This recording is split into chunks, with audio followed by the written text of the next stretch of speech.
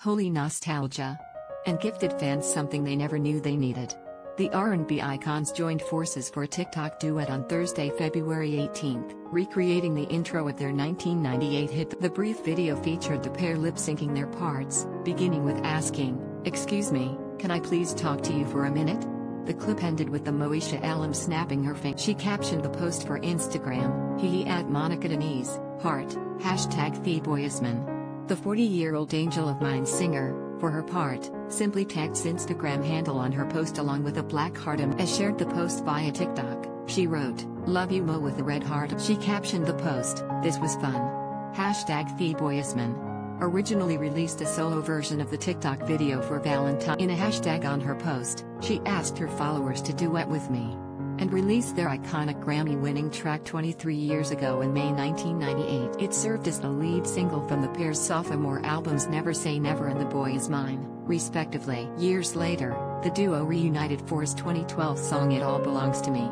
The viral TikTok of The Boy Is Mine comes months after and teamed up for Zeus battle in August 2020. Though they used the live Instagram show to harmonize to their respective hits, they also took a moment to address rumors of their past beef. The pair claimed to be on good terms with each other despite having not been in contact for the last 8 years. "I wanted to speak to you face to face, the why I love you so much," singer said. "The more we're talked about, the more it came to be difficult, unnecessarily.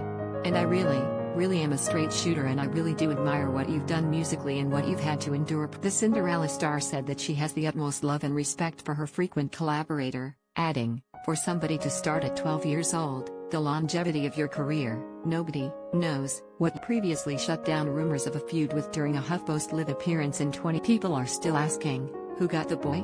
And there was no boy. We played up the dramatics of it all, but we were 16 and 17.